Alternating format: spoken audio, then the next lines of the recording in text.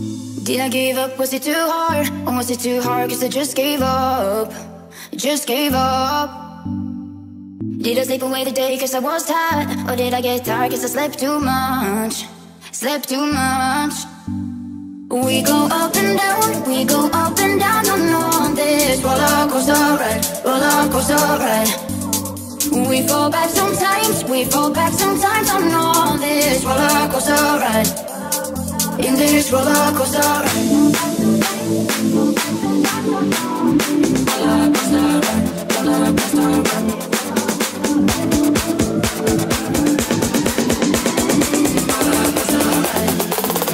In this roller coaster ride.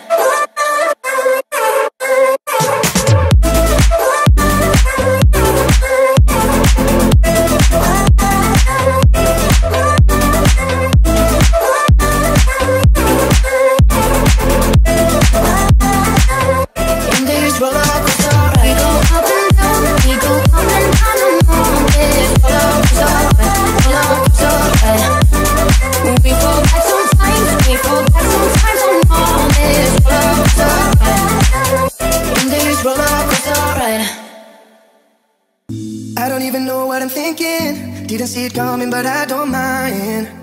I don't mind. I don't even know how to do this. I don't need a map like to show me how. Hey, hello everyone.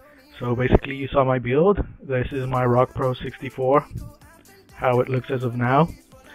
Here you can see I did Antutu benchmark and it did 102,000. That's pretty good. I bought this machine as a upgrade for my Raspberry Pi. I have wanted to work with it on Linux, but you know, Android is just working better with it. So as you can see, it does get a good benchmark on Antutu, and well, in general, it just works better. I'm planning on making some videos on, for example, how I got, as you can see on my desktop, how I got the Google Play installed. That lets you install the YouTube app and works great. I would definitely recommend you to use the Brave browser. It works great on this device. And I also made a benchmark on Geekbench, and you will be able to see here the scores I got. I made 2 benchmarks, and we're gonna see the best one. I made on single core 1262 and 2880 on multi-score.